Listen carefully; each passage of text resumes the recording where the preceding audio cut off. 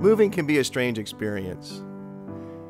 As we look to the future and all that this move represents, it's caused me to be reflective, to look back at all the lessons and experiences that God has used, and how those lessons propel us into the future.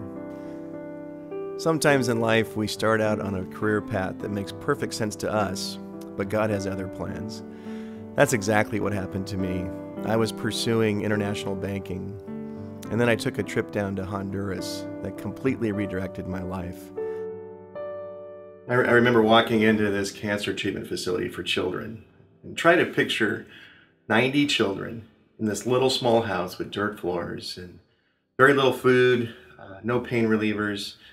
It's the first time in my life that I was really exposed to suffering kids. And I remember getting on that airplane coming home and I couldn't get the images of these kids out of my mind.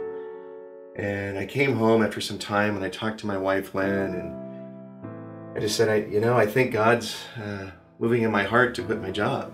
Both Lynn and I knew that that was going to be an incredible faith step if we did that. But we did. And I remember shortly after starting CHF, I got a phone call from that director again down in Honduras. And he shared with me they just got in these 7 kids that all had cancer. And if they didn't find this one particular cancer drug, that they were going to die. And so I said I would try to see what I could do. And I remember hanging up the phone. And at that very moment, the phone rang again. And there was a gentleman on the other end that said, we've got this very unusual donation, the cancer drug. And it was the exact drug that these kids needed.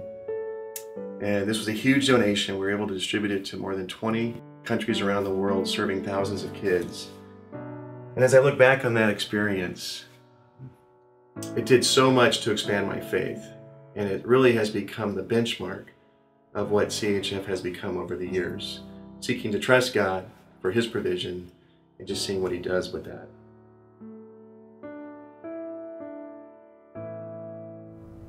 It is so humbling to be standing in this building today. When I think back over the last 20 years, God has done some amazing things. I can remember a time when my wife Lynn and we stored medicines and supplies in our garage. I remember our first employee, and we worked out of a facility that was not bigger than a 3-car garage.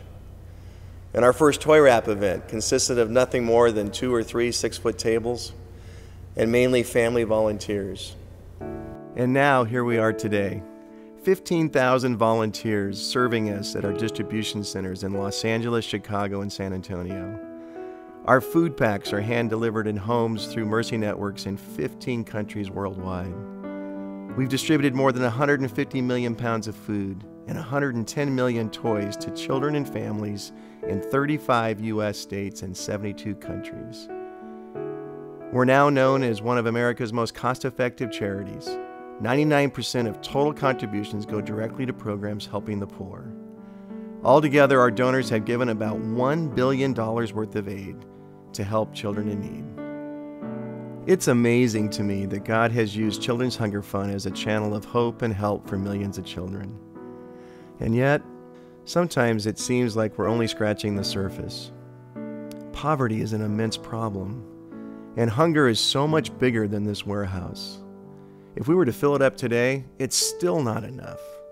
There are still so many children who need our help. So here we are at the beginning of a new phase.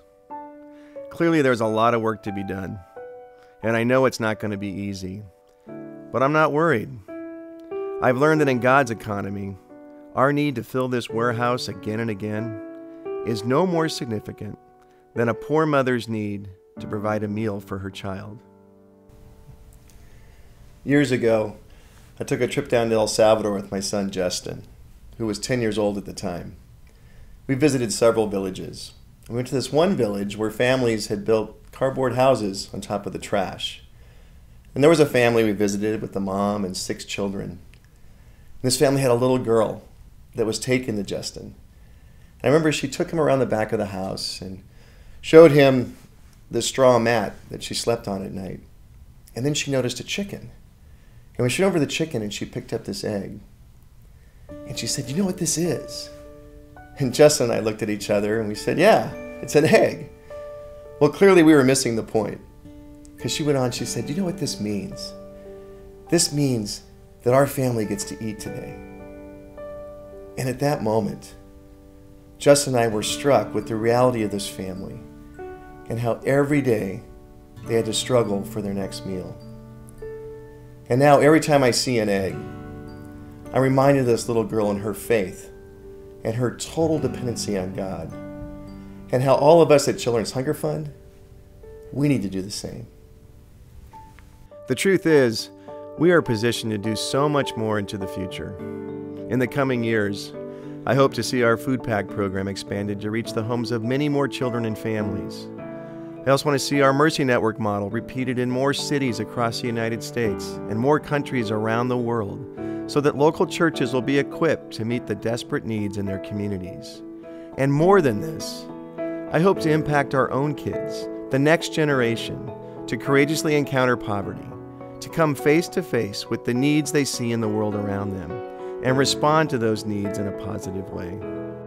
My poverty encounter in Honduras changed my life forever. It set me on a course to impact the lives of children in ways I never dreamed possible.